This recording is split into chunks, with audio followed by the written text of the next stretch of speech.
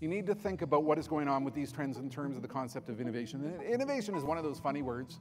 You hear it and it's sort of like, well, that's for someone like, the late Steve Jobs, really cool people who develop really cool stuff which is going to change the world. Well, it's that, but it is so much more. I went on this CNBC show a few years ago with Maria Bartiromo. It turned out to be one of these weird American talk shows where everybody's screaming at everybody else, but I managed to get my point across. And my point was, innovation is not just new product development. Innovation is an organization where everybody in the organization, from the leader on down, are asking themselves 3 questions. What can I do to run this business better? What can I do to help to grow this business?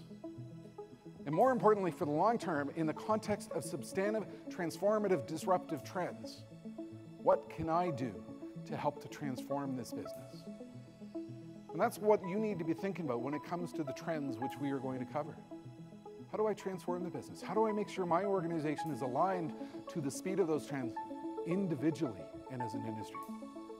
What are you going to do as an industry to align yourself to the disruptive trends which are unfolding?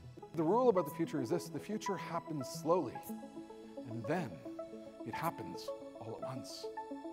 Any one of these trends that are out there today can sort of bubble along and people are fooling around with it and all of a sudden explode and go supernova.